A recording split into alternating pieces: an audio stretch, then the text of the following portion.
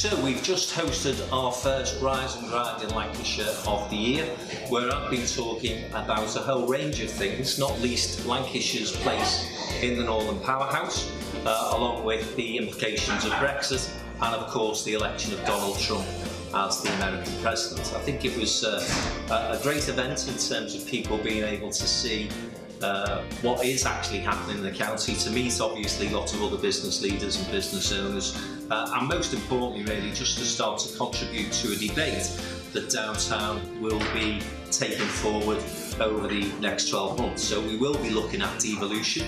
It's a massive issue for Lancashire, who have now agreed to have a combined authority and an elected mayor by 2019.